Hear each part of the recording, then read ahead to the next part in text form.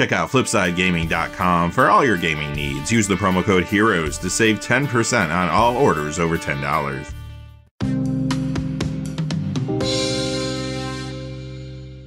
Hey there, this is John from Heroes and Legends, and welcome to the special edition of the Magic the Gathering Market Watch. It is that time of the week again to count down the 10 hottest cards of the week.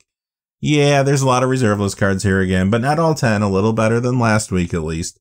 I will say this though, I do think that trend is starting to wind down a little bit. You're not going to see numbers as extreme this time compared to the videos we've been doing over the last, say, month and a half or so.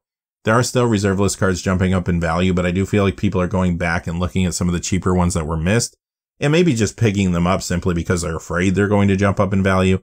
In other cases, there are still speculative buyouts going on. We'll see all that in just a second. Quickly before we get into it though, just a fast reminder, if you go to flipsidegaming.com, you can use that Heroes promo code to save 10% on orders over $10.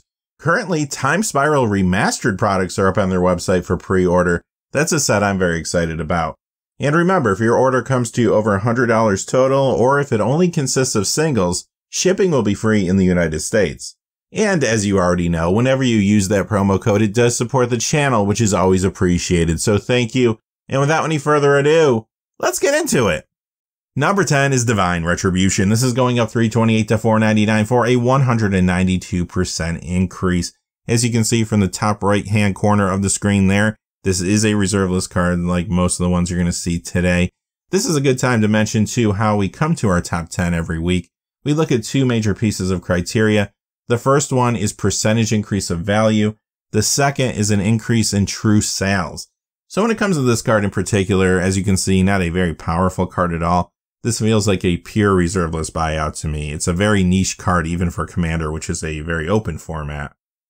For number 9, we're going to travel to the Fallen Empires and look at Draconian Silex. This goes up $372 to $499. That is a 292% increase. Could help you to protect a key creature like a Commander, but honestly, this doesn't see a ton of play in the format or anything like that. It is moving mostly again because of its status on the reserve list.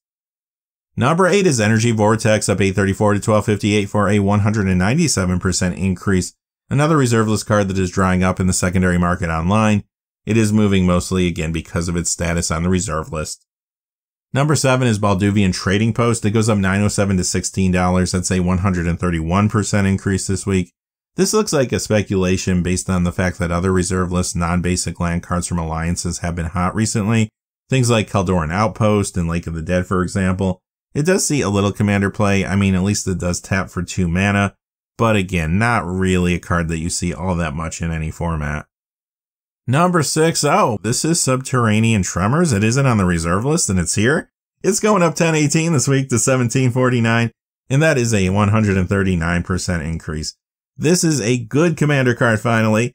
You'll see this in various builds, and now it is seeing more play because of a new Keltime card. Turalf God of Fury / Turalf's Hammer decks will run this many times. Number 5 is Rebecca Wizard Savant. This one's from Homelands. It goes up $1194 to $1641. That's a 267% increase.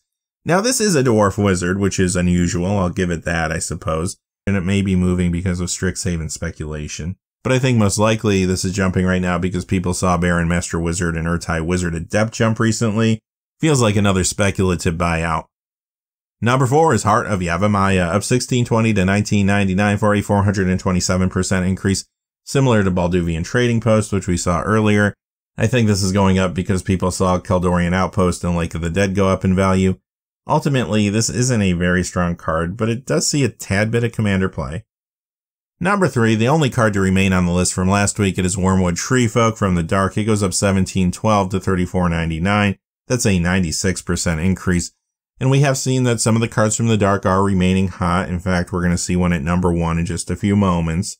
I will say though about this card, Treefolk is a classic tribe, and Wizards has been giving a lot of support to classic tribes recently, so maybe this isn't a terrible spec. Number 2 is Suleiman's Legacy, up $33.41 to $38.48 for a 659% increase. Clearly, another speculative buyout here. Some people are perhaps speculating on the fact that Wizards is supporting these big tribes, and maybe the Jin and or Free tribes will get some love in the future. It is very possible. Does this become a good card when that happens? Well, maybe not, but again, I think the appeal here is it is a reserve list card, it's unique, and at the end of the day, this is all about speculation and nostalgia. And number 1, here's that other card from the dark I was alluding to. Goblin Wizard up 183.69 to 284.99 for a 181% increase. Or is it? Well, I looked deeper into this card because it felt like there was some market manipulation going on here. In fact, a couple days ago, this card jumped up to about $744. It did come down pretty rapidly, as you can see, and I do think it's still coming down. I tried to go in and see if any cards have actually sold for anywhere near this price, and I couldn't find any. Near mint, pack fresh, like beautiful copies of this card, they tend to be selling for anywhere between $150 and $185, so pretty short of this $284.99. When it comes to the card itself, though, it is another reserveless wizard, which is worth noting. It also does see commander play at times in Goblin tribal builds like Krenko Mob Boss. Alright, that's going to do it for this week's top 10, and next week I'm kind of hoping we see at least 3 cards that are not on the reserve list. Time will tell, of course, but maybe we'll get there.